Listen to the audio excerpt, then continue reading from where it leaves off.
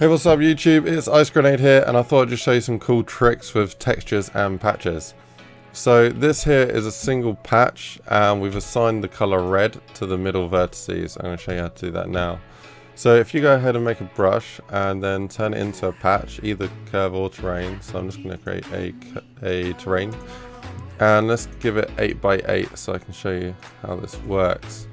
Okay, so I've assigned it a texture. You can assign it any texture. The first thing I'm going to show you is if you select all the vertices, so V on the keyboard, and then you select it, you can do it in the 2D or the camera view. And then we're going to press G on the keyboard, and that brings up the vertex color alpha editing. You can get to it here as well if you wish to.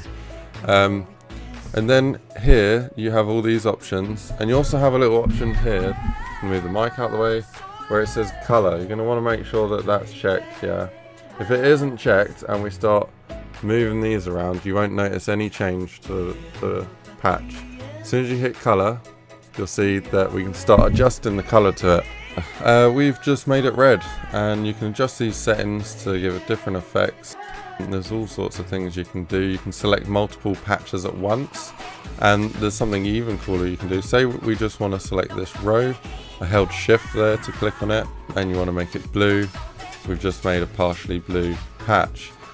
Say that we want to make this cool effect that I've got over here. I've made the whole patch black, and then I've selected part of it and then gone to red and brought the luminance up a bit like that and hit apply. And then I've simply just taken an FX and put an FX there so it looks like it's burning.